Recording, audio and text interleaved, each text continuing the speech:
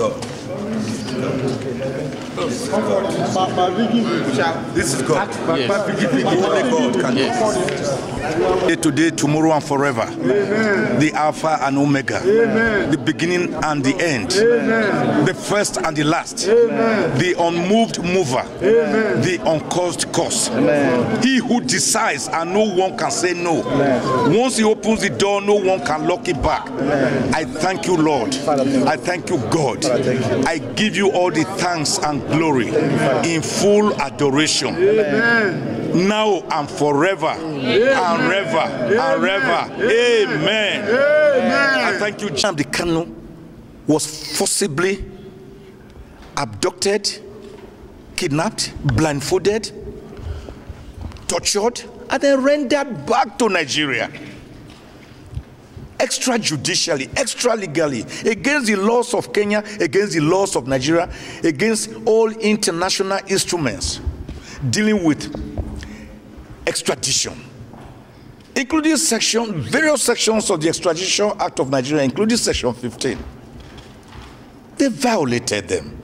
They brought Nnamdi Kanu to face a 4-count charge that was still pending, contrary and against what we call the doctrine of specialty, which is that when you bring back a fugitive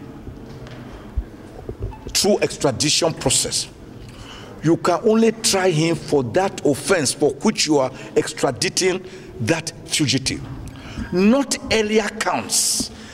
And you cannot continue with an earlier case against that fugitive. I will first meet my client, break the good news to him, then we discuss the way forward. Because the United Nations had already said Nnamdi Kanu should be paid compensation for the violation of his human rights, which this Court of Appeal again found today that his rights were brutally violated. The Court of Appeal was emphatic about that his rights were violated. Guilty for judgment. This judgment now. That's why. Send somebody to your time, it's not to let them start doing that. What is anything that they can do. When we made the Sokoto, I wanted to give you one episode and how we made that.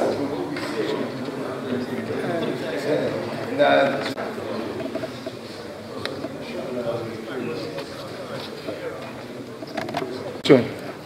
Another one for Monday, but then they say they don't know about that.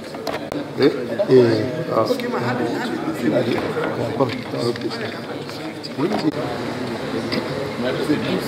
everybody for you. Oh, what I want to do?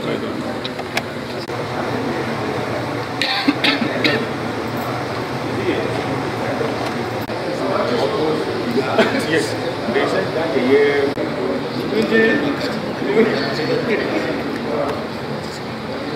You